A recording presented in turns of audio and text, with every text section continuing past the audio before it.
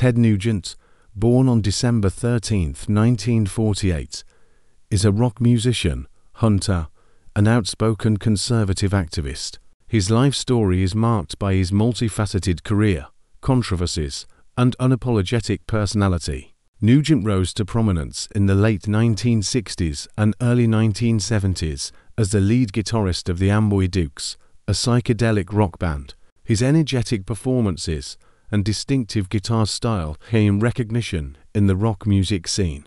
However, it was his solo career that truly solidified his status as a rock icon. In the 1970s, Nugent released a string of successful albums, including Ted Nugent 1975 and Catch Scratch Fever 1977, which spawned hits like Stranglehold and the titular track. Nugent's music was characterized by its high energy, gritty guitar riffs, and catchy hooks, earning him a loyal fanbase. Outside of music, Nugent is perhaps best known for his passion for hunting and firearms. He has been an avid hunter since childhood and has become a vocal advocate for hunting rights and gun ownership.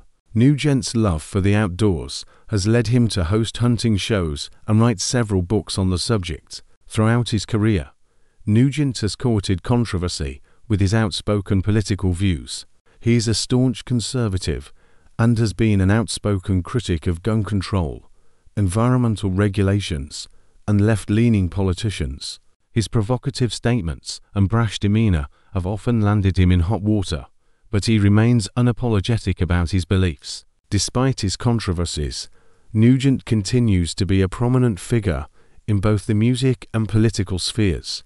He remains active in touring and recording music, as well as advocating for causes he believes in. Love him or hate him, Ted Nugent's life story is one of rock and roll rebellion, outdoor adventure, and unapologetic conservatism.